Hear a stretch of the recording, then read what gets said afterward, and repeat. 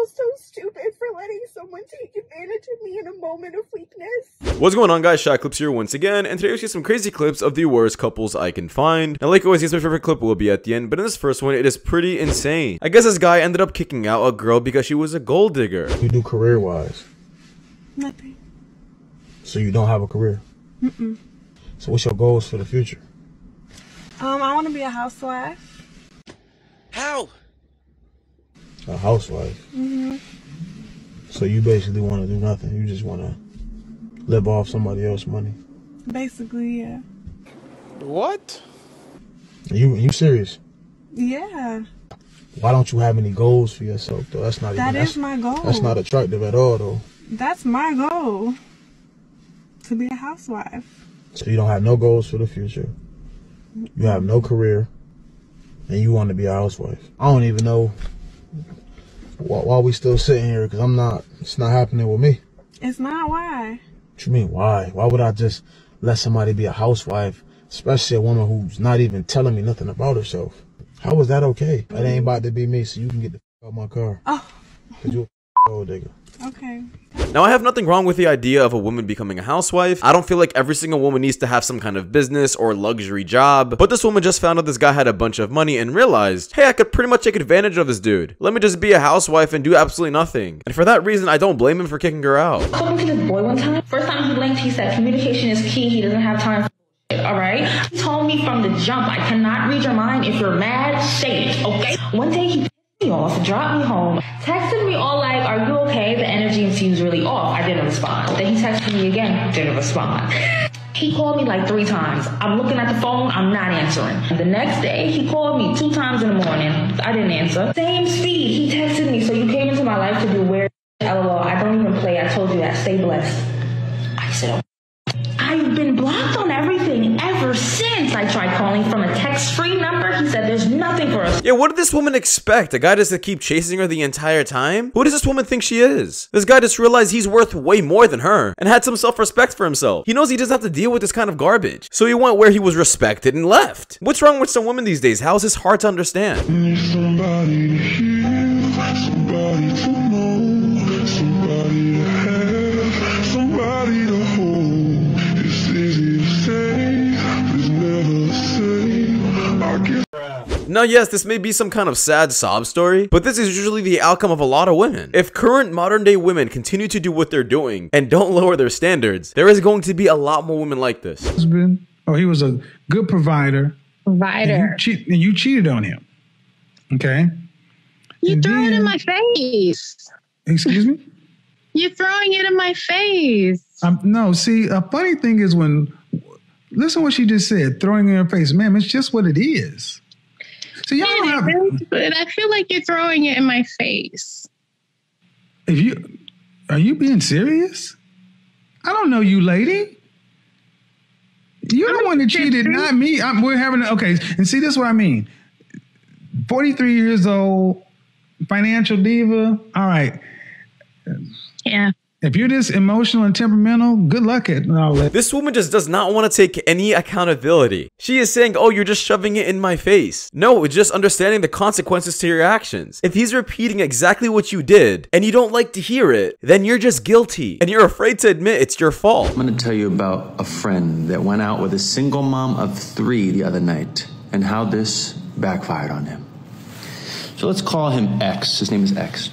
X goes out with the single mom. He's very excited. What does he do? He brings her flowers against what I recommended him to do. He went against my suggestion, and he brings her this big bouquet of flowers. He's so excited. I said, okay, but... So he does that. They go out for a nice dinner. He asks her out. He takes her for a nice dinner. He was having an amazing time. Amazing time. It was going great, going just the way he thought it would. And everything's great, and the meals come on time, and she's looking at him and looking at him. They're getting along, they're building connection. And then the check comes. He pays for the check, as he should, y'all. And as the check comes, she asks him, wait, do you mind if we get my kids food as well? They need some when I come back home. So he says, okay. He agrees. He agrees. And not only does she say, he's expecting, oh, maybe some chicken tenders or something like that. But no. This was a nice place. So he was already daddying for the evening. What does she do?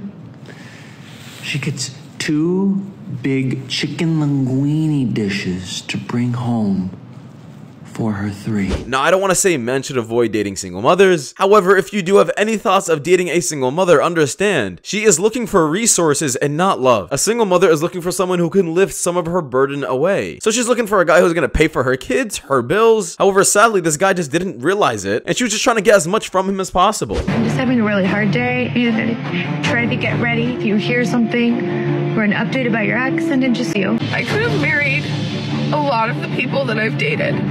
Okay, I turned 40 this year, and I've never been in love. I've never been in a relationship. Struggling financially, being alone, having no one there to talk to as you age, no kids. And I always thought I would have kids. I thought I would be married by now.